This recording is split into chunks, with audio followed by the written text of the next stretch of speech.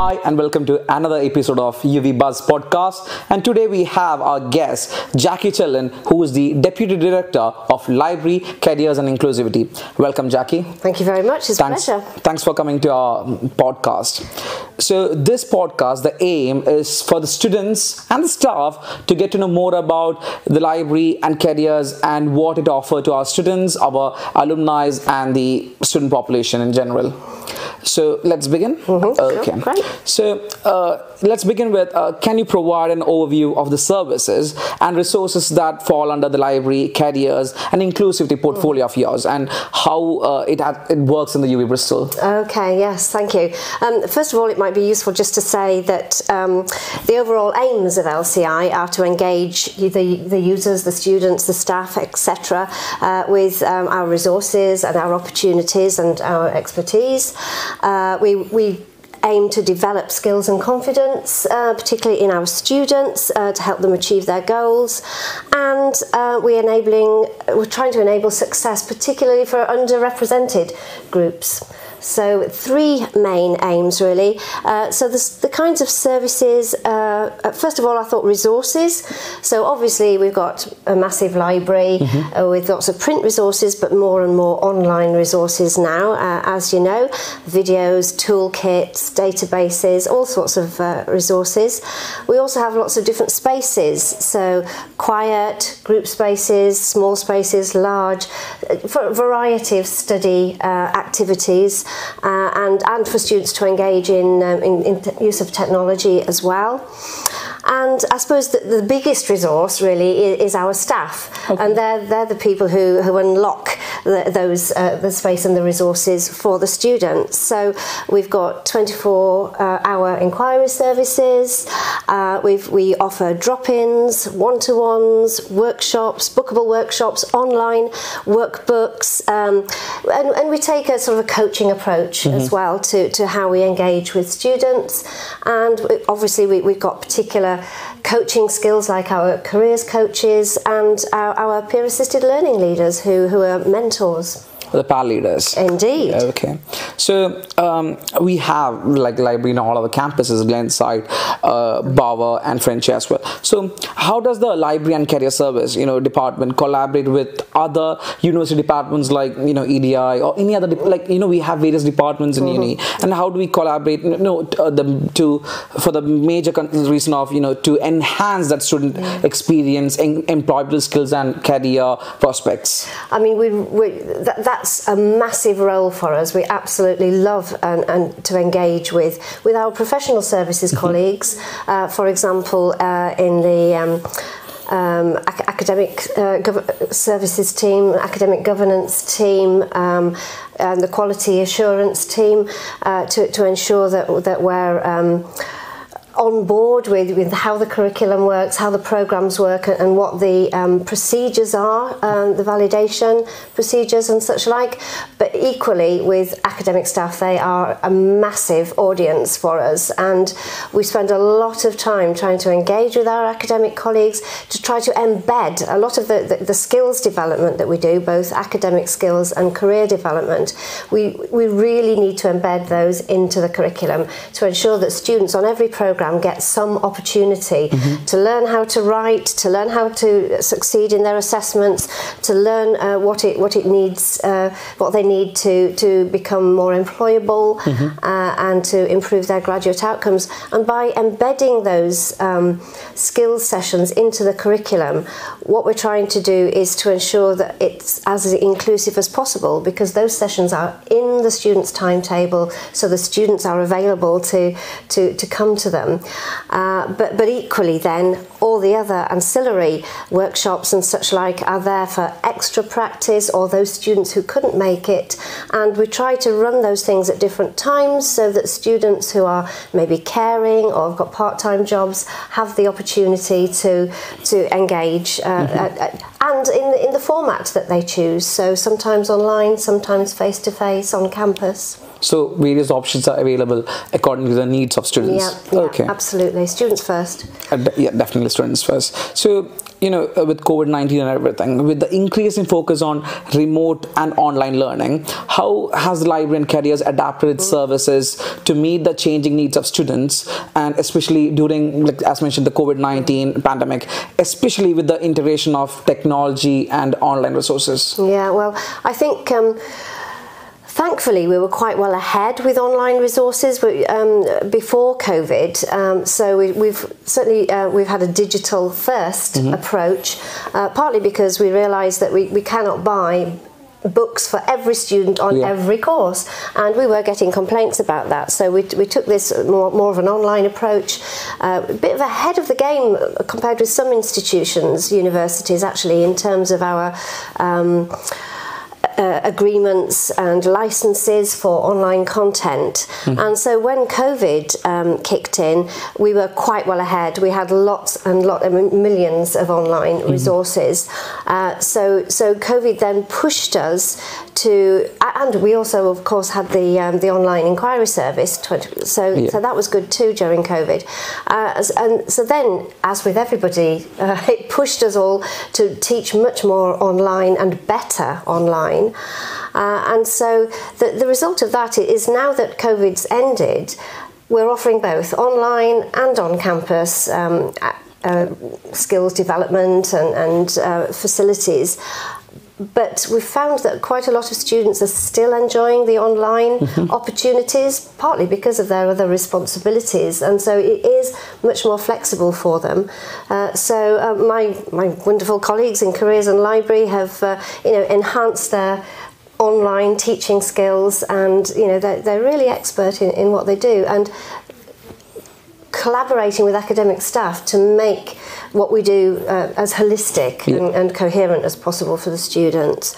The other thing I didn't mention about embedding things in the curriculum is that colleagues can then tailor what they're teaching to the curriculum, to the discipline area. And in a lot of cases, a lot of those resources are industry standard. They're the sort of resources that students, once they leave university, will go out and encounter in their jobs. So there's, having both the option of having online and offline.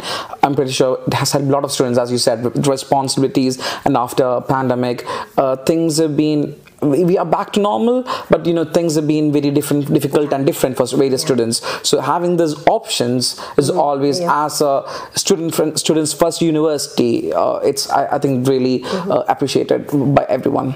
And as we mentioned earlier, inclusivity. So in terms of inclusivity, what steps have the university taken to address challenges faced by the underrepresented groups and create a more equitable learning and working environment for staff as well? Yeah, I think there are a lot of initiatives that the EDI team have and a lot of initiatives that they've done with the Students' Union, like the History Months and promoting underrepresented or people through that. And obviously, as part of the library, we've done reading lists and events, reading events, that sort of thing.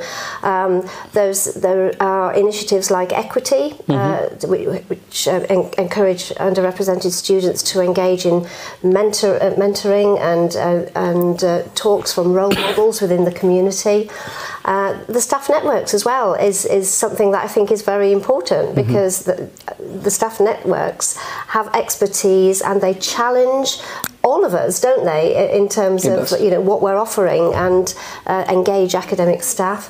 The EDI Champions Network is a more recent initiative, and certainly our Library Careers and Inclusivity staff have really engaged in that, and we have lots of discussions from the monthly activities that are disseminated, and we feed back those discussions through into our executive, and just generally raise awareness of people from different cultures, difference, and integrate, how we can integrate people much better and avoid our unconscious bias, or even our conscious bias maybe. Yep, definitely. I think representing everyone, irrespective of who they are, what they are, from let be students and staff, is a much needed one to become a one community here at UWE. So earlier you mentioned about PAL leaders, peer assistant learning. So, and I've seen them walking around with their green hoodies, is it? Yes, I think they're green this time. Yeah, yes, green hoodies, yes. So, can you explain the role and impact of this PAL leaders program at UWE Bristol, and how do these programs contribute to students' academic success? Right, okay. I mean, the PAL scheme has been going a long time now, and was set up so that students in higher levels in their programme could support students who are just entering university. So the PAL leaders are role models, they're facilitators, and they are mentors. Okay. So they are trained quite carefully and recruited and trained carefully, and we've got a great representation from mature students, international students, who have become PAL leaders, which is indicates that they benefited from it too. But most programmes at foundation level and level 1 have some kind of PAL leader intervention, and again we rely heavily on academic staff in the programme teams to liaise on this and to promote the PAL leaders and to liaise with the PAL leaders about the kind of sessions that they want them to run with the students. And so quite often there might be a weekly session, a PAL leader or maybe a pair of PAL leaders working together, and they get feedback from the students who attend as to what they would like to cover, and sometimes it might be help with approaching different kinds of assignments or referencing or employability, that kind of thing. So PAL leaders are coming to it with their own experience and using coaching approaches. So again, then they're not just telling students what to do, and we don't want them to teach as such or give them their assignments to look at. We want them to coach students into understanding what they need to do for themselves and in the future, so they become more independent. So that's a key thing, actually, generating that level of confidence in students. And we find that PAL leaders themselves as well, what they learn from doing PAL are great employability skills. Definitely. And they've got a lot to say then in interviews and such like. And many of our Students' Union staff have been PAL leaders, haven't they? Yeah, so there you go. So as you said, it's not about teaching them, it's more of assisting, as the name says. It is. And I'm pretty sure a lot of students would be really interested to hear this. But also look for first year and second year students, next year they can apply as PAL leaders. And right at the moment, in February, we are recruiting for PAL leaders. Amazing. That's a great opportunity. Hopefully. And there are always, sorry to interrupt, Faiz, but there are also roles for PAL leaders, not necessarily related to their programme, but if they want to help offer workshops on academic skills or well-being, that kind of thing. And in our careers colleagues are developing sort of peers for careers. Ooh, so okay. yeah. So there's various opportunities in this library and careers. I'm pretty sure these skills are going to be helpful for students in future when they when they apply for jobs and stuff. That's amazing stuff, Jackie. Thank you. And coming to access and learning strategies, so access and learning strategy department plays a very crucial role here in supporting students with diverse learning needs. So what specific resources and services are available to ensure an inclusive learning environment for all students?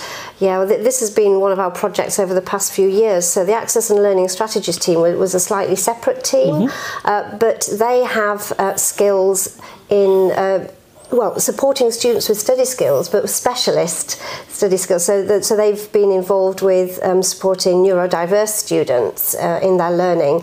But actually, what we wanted to do was to integrate them into our team that provides study support and study skills more generally, and careers development skills. And so now there isn't a distinction in that sense. Okay. So that there's a continuum. If students come to a help desk, for example, level and need some support, we can offer them online support, we can direct them to various workshops, we can make appointments for them, and they get triaged to the right kind of support. So it could be very specialist mentoring, it could be support for dyslexic students. So it's all part and parcel of a larger integrated team, including, of course, international students who in the past we didn't have so much time and effort to devote to those in terms of the disabled students allowance. That was a different method then that excluded international students to an extent. Now we can offer a much more holistic service to all students, but ensure that they get directed to the appropriate support at the right time. Definitely. So I think there are plenty of help here for students to, if needed. So only thing is that students has to reach out. Right? Yeah, and that's key actually, encouraging students to reach out. And we spend a lot of time evaluating what we do with students, but equally concerned that maybe we're only reaching the students who are prepared to reach out to us, and how do we reach out to those other students who don't want to come to us, but please do. There are all sorts of different ways you can access us. I think that's one of the key reasons why I started this podcast, so that students students listen to what are the services, options, help that they have in UWE. Coming to our last question, so the study skills sections in the library website offers various resources such as workshops, cafes, and everything else. So can you highlight some of the key offerings and how students can benefit from them in the academic journey? Okay, well, I mean, a lot of them can be booked through InfoHub. So that's a key resource actually. If students are using InfoHub, then they'll see the academic skills workshops, the career development workshops, the career coaching offer, the one-to-one sessions with library staff and the specialist mentors and tutors. And so that's really important. But equally, we've tried to add into that offer. So now we run things like writing cafes, we do reading groups, because reading absolutely fundamental to everything, isn't it? So confidence with that is really important. And our Access and Learning Strategies team has developed new ways, new workshops and such like thinking differently. So you might not be somebody who loves reading and writing, but you might be somebody who expresses themselves in different ways and a more visual learner or kinetic learner. So we try to offer opportunities for students who have lots of different types of learning preferences, and that's one of the more recent things I'm just thinking of is academic reading circles, or using scrolls to help students to understand some of the readings that they might be given. Nice. So yeah, lots of different things. So it's keeping a track of it, but yeah. Plenty right there, literally plenty of stuff in the library and careers services, for you as a student to go and approach and ask for help and just support. I think plenty of support service here, and this is where we leave it off. Hope students listen to this, and staff for them to reach out to students whom they feel these services are needed, and students themselves, your friends, yourself, come and take this support service that we have, amazing service at UWE Bristol. Thank you, Jackie, for coming for this. That's great to see you. Thank you. It's been a very information session for us. Thank you, and until next time. Okay. Bye-bye. Bye.